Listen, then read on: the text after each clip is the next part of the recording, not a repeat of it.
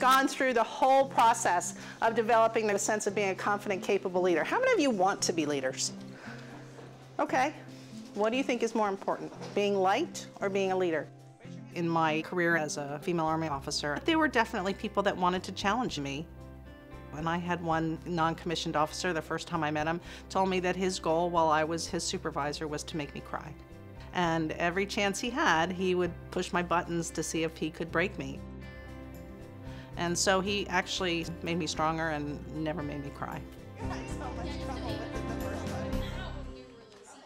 On your marks, get set, go!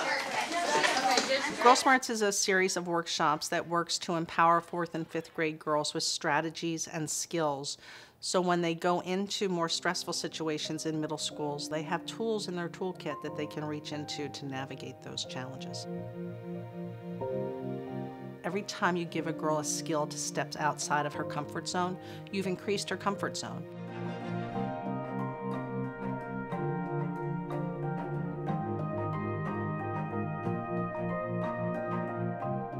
My dad was pretty typical of the men of his time. He had served in World War II. He also didn't go past 6th grade growing up as far as his education. Still one of the smartest men I've ever met, though.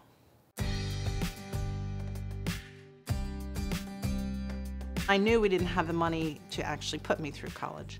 So my parents weren't involved in that at all. It was really outside of their comfort zone.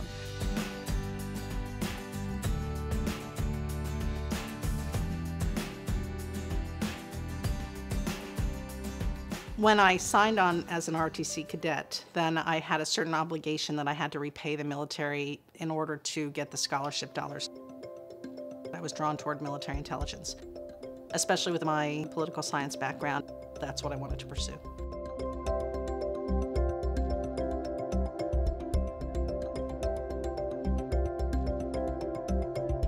In the 1980s, women were coming into a lot of different roles that they hadn't experienced before. We were all pushing to stand up for ourselves. We were really the experimental group of women coming in to actively train side by side with the men and to pursue military roles from an equality perspective.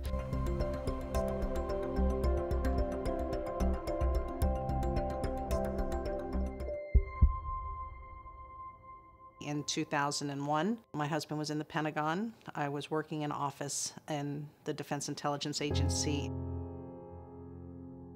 It was obvious that once the towers came down and the Pentagon was hit, that our world was going to change and that we were imminently going to be deployed. So I was pregnant with my 4th son at that time, and we decided that I was going to leave active duty and retire and stay home and take care of the boys.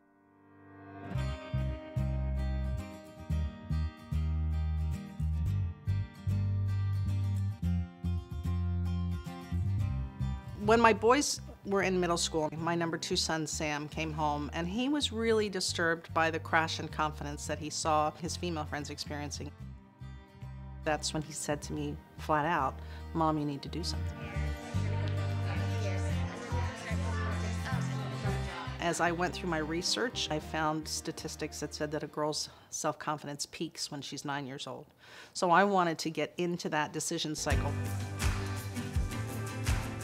How many of you have been to every single workshop over the last 2 years? Good. 4th graders sign up for the 5 workshops throughout the year that support the building of skills, everything from how to do a proper handshake to how to make values-based decisions. In your group, I want you to identify the primary leader that's going to come up and talk to me. If the girls are in 5th grade, then they would learn how to set goals and how to achieve their goals, how to communicate effectively, how to negotiate conflict with friends.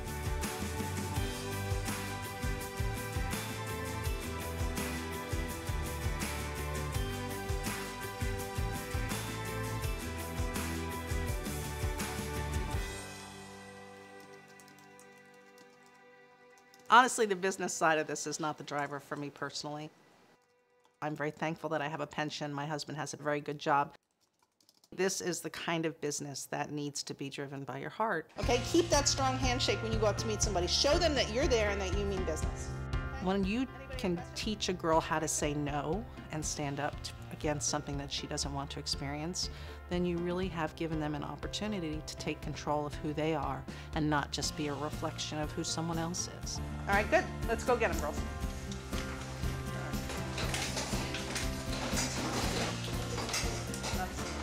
Bye, guys. Bye. Love having you. Bye, ladies. Oh, you guys are making me so happy.